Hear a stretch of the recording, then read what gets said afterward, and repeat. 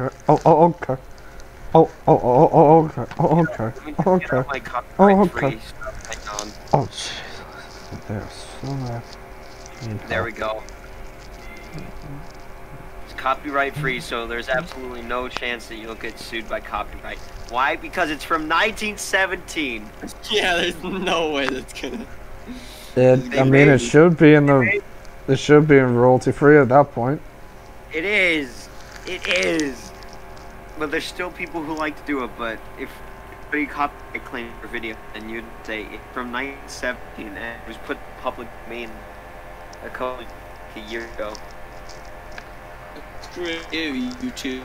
It'd be public domain sooner than that, because Winnie the Pooh just entered public domain, and that was the 1920s or something, right? Public Domain Day, on the 1st of January, Public Domain Day basically put any song pre-1923 into the public domain. Oh. Wow. Oh. Alka, why do you know this? Why? Oh, good God Almighty!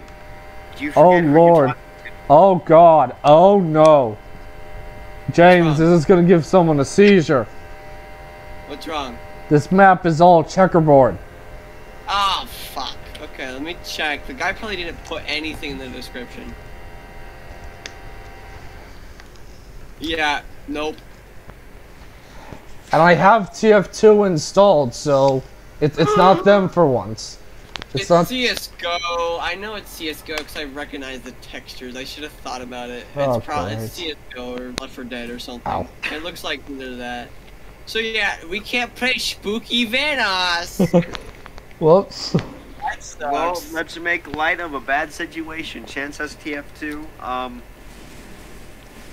Just because I have it doesn't mean I play it. I have it so Gmod doesn't kill itself. Don't worry, I have more scary maps. You monster. Alright. I'll go out this break game. Why? Still looking in. Uh-oh. I guess. Because Spooky Vanoss is broken for Chance. If it's broken for Chance, it's most likely broken for me. Yeah, because you don't have CS:GO. I thought you had CS. I thought you had the source. I do have CS:GO. Or it could be just Half-Life, which honestly I forgot that Half-Life is something that sometimes you require. Dude, I got the Valve bundle when I got my first paychecks because I was so tired of Gary's mod descriptions. We at the bottom they're just saying Half-Life required.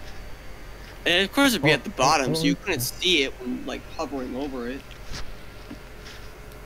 It'd be so annoying. I can finally play Gmod Mall.